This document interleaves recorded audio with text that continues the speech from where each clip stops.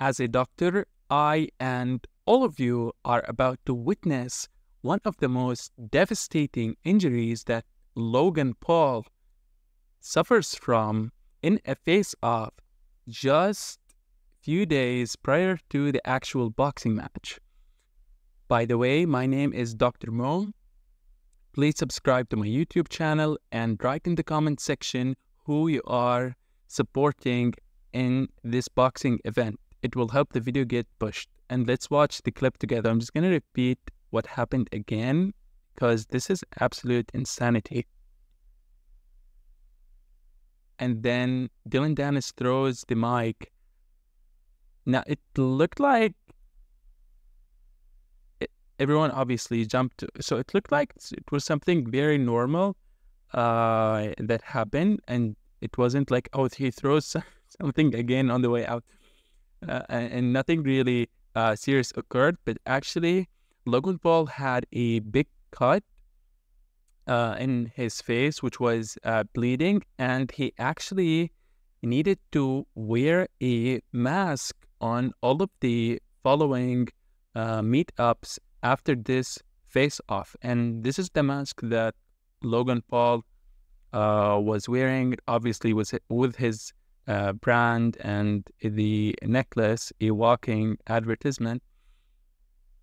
But I thought this was pretty insane. So in this video, I'm going to also show you other clips from other face-offs and more insane things that occurred.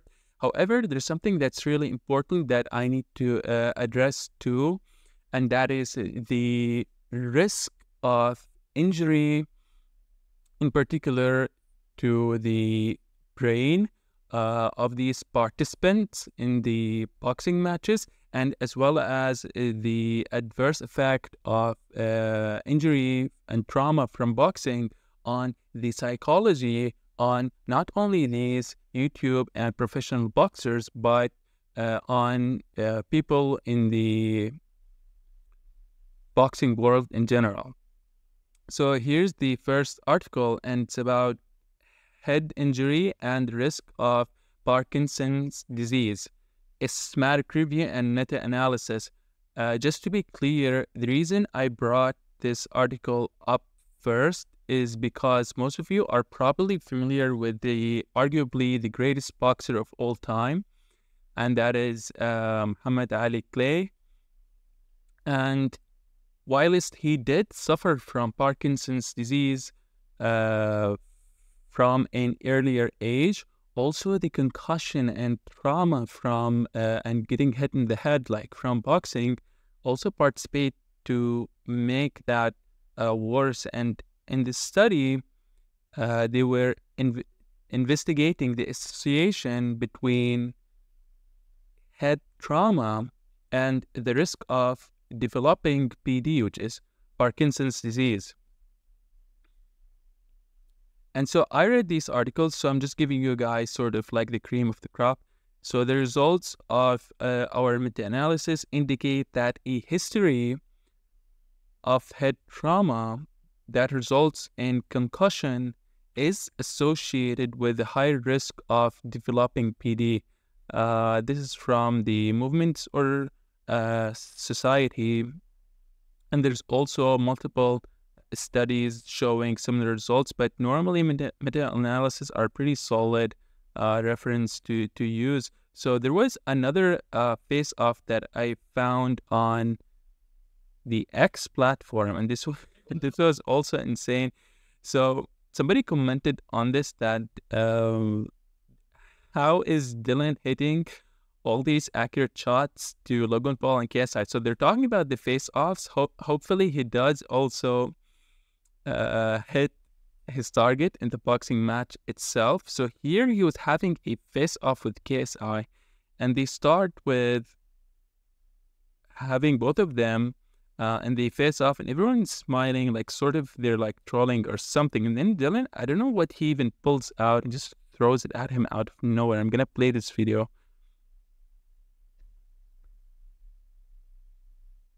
Does he punch him at the beginning? Then I played. This is actually insane. I don't even know why are they having a face-off. Okay, so can we slow this down? Okay, so if you look closely, did he throw a left punch? Look at what's happening here. Just 1 second. I think he throws a left punch here in this instance. Oh my God, maybe he pushes him and then he throws something like a bag of popcorn or corn or something.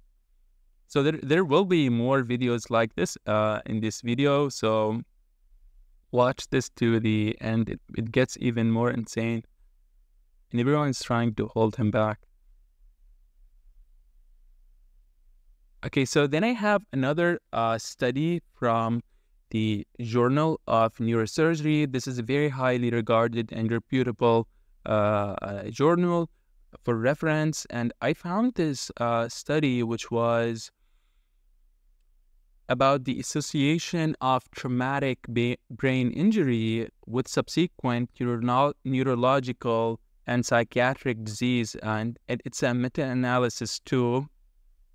And they were looking at the mild traumatic brain injury as a risk factor for the development of Alzheimer's, Parkinson's disease, depression, and other illnesses. So the study's objective was to determine the association of prior mild TBI is the shortcut for mild traumatic brain injury here, or rather traumatic brain injury, with the subsequent diagnosis that is at least 1 year post-injury of neurological and psychiatric disease. So this is how they did the study. And with regard to the results, so prior TBI was independently associated with both neurological and psychiatric outcomes. So the analysis of individual diagnosis revealed higher odds of Alzheimer's disease, Parkinson's disease, mild cognitive impairment, depression, mixed affective disorders, and bipolar disorder in individuals with previous TBI as compared to those without TBI. And was so the analysis of a subset of studies demonstrated no evidence that multiple TBIs were associated with higher odds of disease compared with a single traumatic brain injury. So in the conclusion, the history of having a traumatic brain injury, including a mild traumatic brain injury, is associated with the development of neurological and psychiatric illnesses. So this finding indicates that either TBI is a risk factor for heterogeneous pathological processes, or that TBI may contribute to a common pathological mechanism. So here's another clip. Now, I don't understand why for the face-offs, here we have Tommy Fury and KSI, but why did they throw them into like a random cage? And they were like having a barrier of, I don't even know what is that, if it's like some glass or flexible material, and they were just standing there and yelling at each other. So everyone is just like yelling on the top of his lungs. KSI is yelling, Tommy Fury is yelling. Write in the comments section, who do you think would actually win between KSI and Tommy Fury? I personally think Tommy should not underestimate KSI. He has honestly a solid record when it comes to boxing. Now you can argue whether if it's versus YouTubers or whatever, but also Tommy Fury is a professional boxer. So I'm rooting for Tommy Fury. What about you? So let's watch this clip together.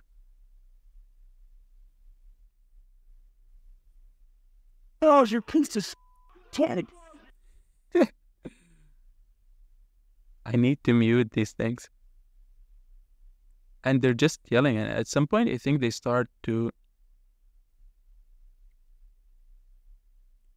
Yeah, so they just start pushing the barrier. I'm not sure what's the purpose of this. Why not just have a regular face-off and they're just going ham at each other?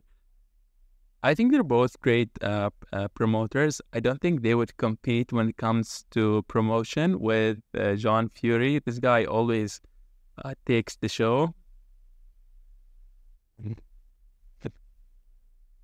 I don't know what even they're saying. They're just yelling at each other and kicking the glass. So write your predictions for tonight's fight. And then I brought another article. This one is, I think, in the Journal of International Neuropsychological Society. So it's about the neuropsychological performance following a history of multiple self-reported concussions and meta-analysis. Now, why concussions in particular? Concussions and cuts. Oops. Sorry. So this is Siri just playing. So the concussions is actually one of the most common injuries that the boxers suffer from, actually, and also laceration and cuts. So with regard to this study, I put it here because this is the abstract. So abstracts, just for the general audience, like a basic summary of the study, meaning what they did and how they did the study and the final results. So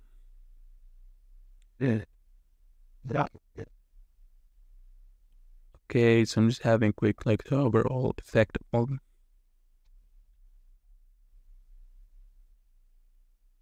Yeah, so I found this study quite interesting because they looked at the traumatic brain injuries, but in terms of if that person had multiple traumatic brain injury, like, I guess, versus just one. So that's why when you read in the sort of like conclusion, then they show you the overall effect of multiple traumatic brain injury on neuropsychological functioning was minimal and not significant. However, follow-up analysis revealed that multiple self-reported MTBI was associated with poorer performance on measures of delayed memory and executive functioning. So, and in this study, the implications and limitations are discussed. So here it just further gives more information as to multiple traumatic brain injuries versus a single. Why is this important? Because even if a professional boxer, let's say, or someone who does sparring on a regular basis, they had a traumatic brain injury, but they had it like once, let's say, that can have that serious effect on their health and well-being. So we're back to Twitter. And I think in this clip, so this is like Dillon Danis after the face-off where he throws the mic and Logan Paul gets injured. So, and I think here he speaks with John Fury, which is like, this guy is insane when it comes to promoting the fights. I cut his eye. He says he's like good. I think it tells him good job or say in the face with the I cut his eye. Then it's like best stuff, like well done, and he's laughing. He went to the hospital, and this guy's like great. He's like that's what I'm talking about. This was on the literal Dillon Danis Twitter, by the way. You can follow me on Twitter and on all social media at Dr. Mo Dentist. I do tweet there. It's quite different content from YouTube itself, so you don't get. So this is the last study we're going to look at, and it's a systematic review of potential long-term effects of sport-related concussion. And so in this study, they're looking at the possible long-term sequelae defined. Long-term here is defined as to equal to or more than 10 years after suffering from the injury. And the results are, so they reviewed 3,819 studies where 47 of them met the criteria. So first of all, they take a larger size of studies, and then they have an inclusion and an exclusion criteria. So they narrow it down to a much smaller number of studies that are actually going to review in detail. So some former athletes have depression and cognitive defects later in life, and there's an association between these deficits, and multiple prior concussions. So in conclusion, multiple concussions appear to be a risk factor for cognitive impairment and mental health problems. So that's it for today. If you like this format of videos, make sure to subscribe and comment down below who you are rooting for. And thank you for watching. Bye.